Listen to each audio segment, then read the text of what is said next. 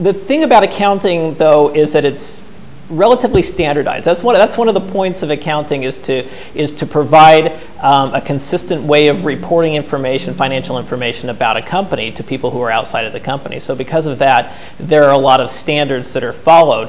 And so that makes it a little bit easier, at least in accounting. It doesn't differ a lot from company to company, a little bit.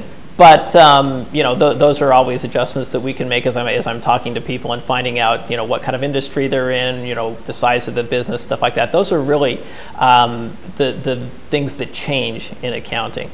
But it's a lot of fun to be able to figure out what's going on in, you know, one of those weekend students' companies and be able to talk specifically about that.